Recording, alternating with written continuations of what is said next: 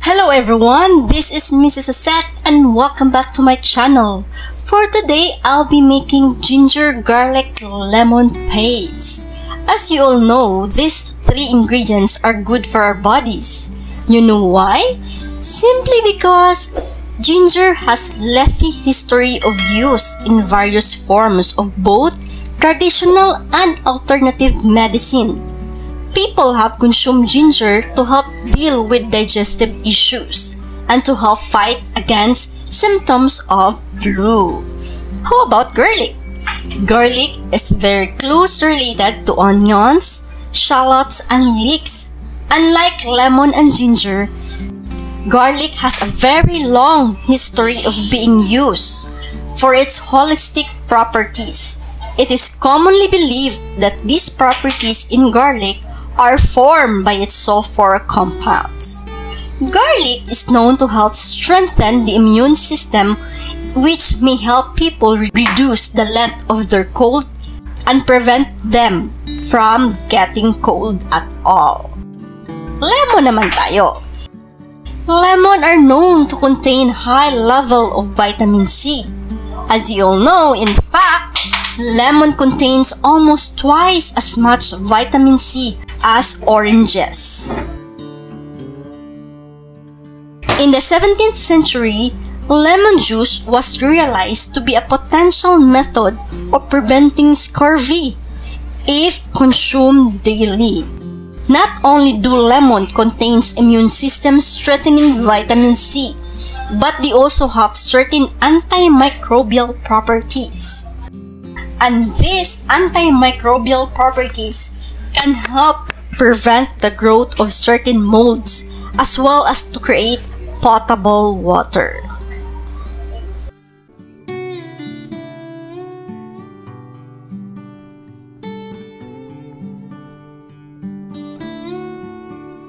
Punta naman tayo sa benefits of drinking this ginger garlic lemon tea, okay?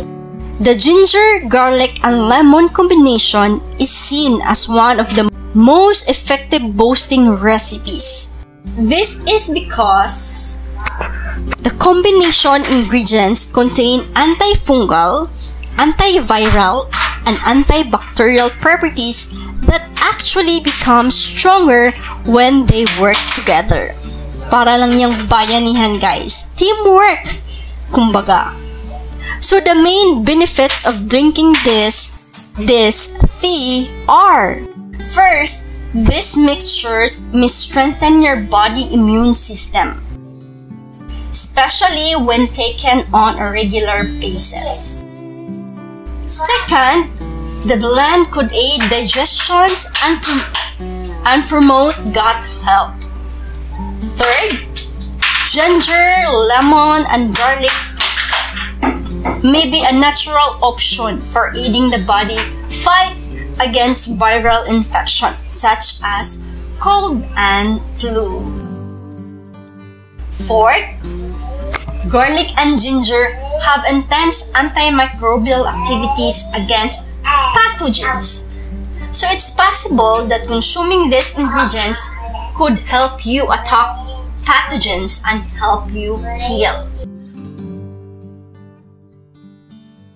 Fifth, these mixtures may help with weight loss. Oh my God, sa mga nag-diet dyan, better drink this ginger garlic lemon tea. Why? Why it help weight loss? Because ginger and garlic are believed to be helpful with digestion and body temperature regulation.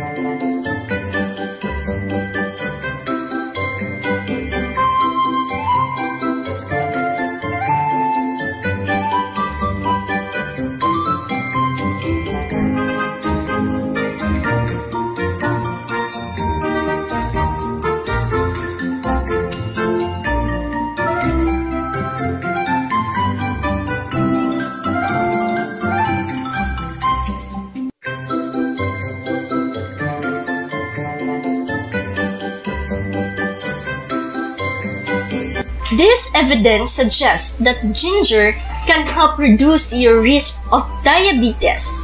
Hindi lang pala high blood pressure and heart disease ang pwede niyang i-heal, guys. It also heals diabetes. It helps improve diabetes symptoms and may even protect against complication of diabetes.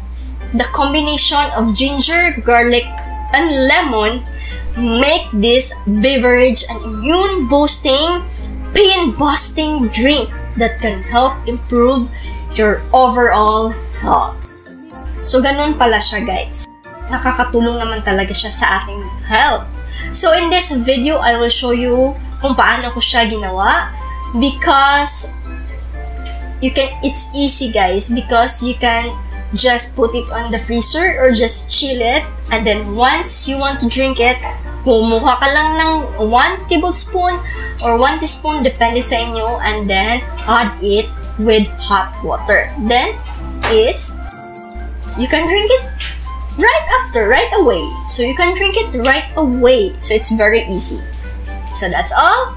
Thank you and see you next time.